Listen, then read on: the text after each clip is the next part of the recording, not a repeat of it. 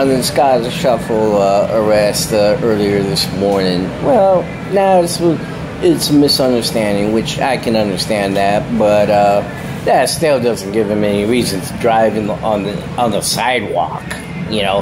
And the cops were giving conflicting directions in the first place, and it should be dropped to a misdemeanor at least. And aggravated assault, well, you know what?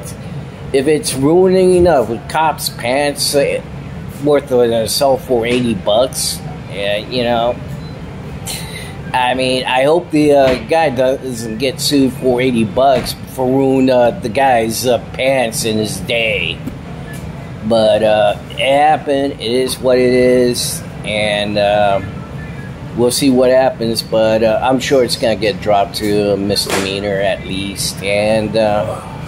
Good luck to the cop. Hopefully he can afford the $80.